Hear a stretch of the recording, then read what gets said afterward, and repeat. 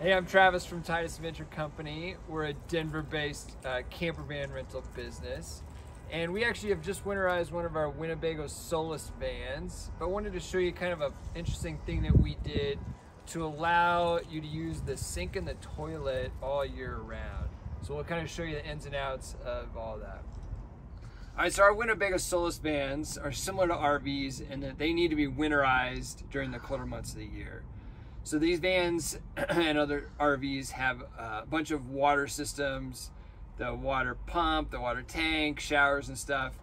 And if you don't winterize them, that water will expand and pop and break your pipes and your fixtures. So usually when you winterize these vehicles, you lose all your water functionality. You lose your sink and stuff like that. But for our use case, we wanted customers to still be able to use the sink and toilet during the winter. So we kind of came up with an interesting solution to still winterize the van, but offer the functionality of the sink and toilet. So this is the kind of system that we came up with for the winter to still use the sink. We've got a Dometic electric faucet here that's just a touch start on top. You can recharge it via USB. And then we've got 3 jugs down here. 2 are freshwater tanks, and then the 3rd is your gray water, which is what's gonna empty out of the bottom of the sink. So what I like about this is it's all pretty inexpensive. You can do all this for under 150 bucks, and it's easy to install. And then at the end of the winter, when you want to kind of open your van back up for normal water usage, taking this stuff all out is really simple and doesn't cause an issue when you use your RV.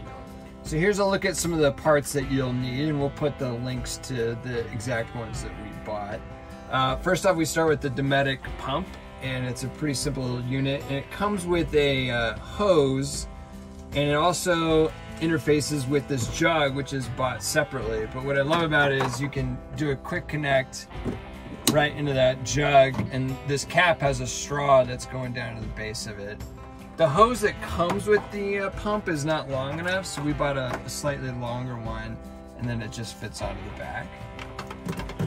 You also need your freshwater, or your gray water tank, I should say, and this one seems to fit in there pretty well, and it's big enough, 5 gallons, to hold lots of the gray water. The hose that's going to go in there looks like this. We bought this just at a hardware store, and then we attached this piece that you can buy separately that fits into the bottom of the sink and screws right on. So underneath the sink here, we need to take out the P-trap, and then we're going to install our gray water hose.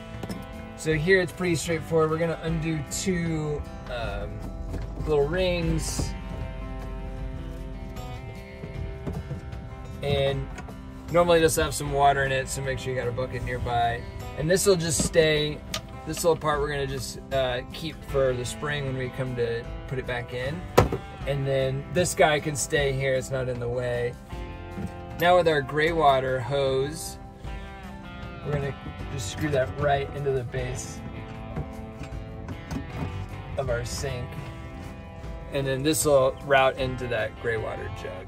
So to start up here, we kind of turned the normal faucet over here. We actually took the handle off to kind of disable it. We drilled a 1/2-inch hole here through the countertop, and then that's going straight down below the sink, and we can reach that hose from down below. And we also installed that magnetic base plate that comes with the faucet. And then it's pretty straightforward of putting the hose onto the back side, and then it clicks onto our base plate and it's ready to go.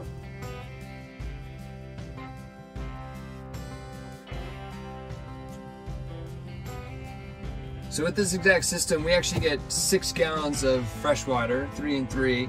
And the way these quick connects work is when one empties, we can always toss it into the other one.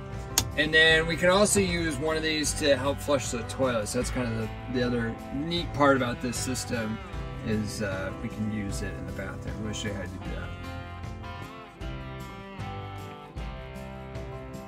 Alright, so another neat feature of these Dometic jugs is the little spout here, and we're going to use this to be able to flush the toilet.